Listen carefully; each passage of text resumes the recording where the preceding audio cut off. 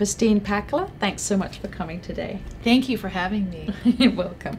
So Lola, I adore. She is so sweet and funny. Tell us about her character and how did you come up with such a great character? Well, first of all, thank you. I was standing at the bus stop with my daughter, and she was in 2nd grade. It was a while ago. She's in high school now. And she asked if we could do something to go green, because I think it was Earth Day at school. So I thought, let's walk to school. Let's not take the bus and let's walk to school. And this was back in the day when she thought I had all the answers.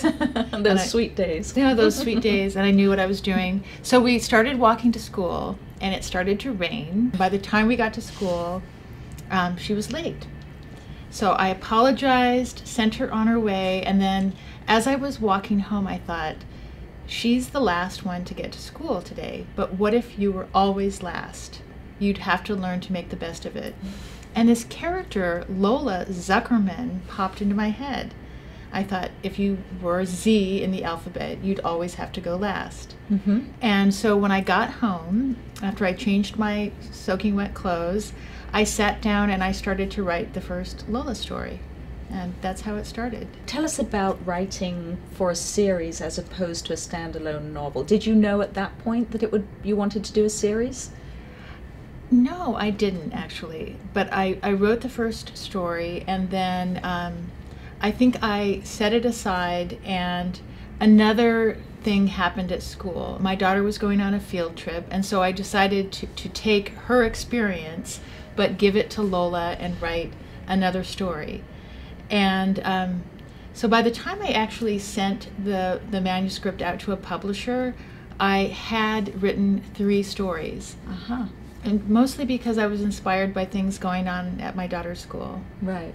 And was it really fun to be in Lola's point of view? It was so wonderful. I love being in her point of view because I'm sort of a daydreamy, quiet person, but she's very loud and opinionated, and she says what she thinks. So it's wonderful to slip into her shoes and feel what that's like. A little bit of wish fulfillment. Exactly. Talking in all caps. I love it. What would be your top advice for people who want to write for children? I think the first thing I would recommend is to go to the library and go up to the children's section and start reading. And read what is being published now. Not just what you read when you were a child, although I think that's important too. But read what kids are reading nowadays. And then the second thing is to just sit down every day and write. Yes, bum in chair. Yes, bum in chair. Bum in chair. One of my friends and mentors is Patricia Riley Giff, and she said, just write 2 pages. You know, I know some people are doing this November. Yes, NaNoWriMo. NaNoWriMo.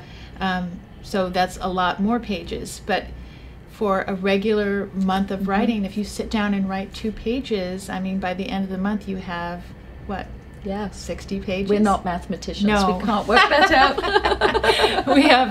We've got some pages. We've got pages. Something. Yeah. I think that rather than thinking about writing a series, I would recommend for the first-time author, even though it happened to me, I think it's better to think about the first story you want to tell, and write that first story, and then send it out. Yes, that makes good sense. So. Okay.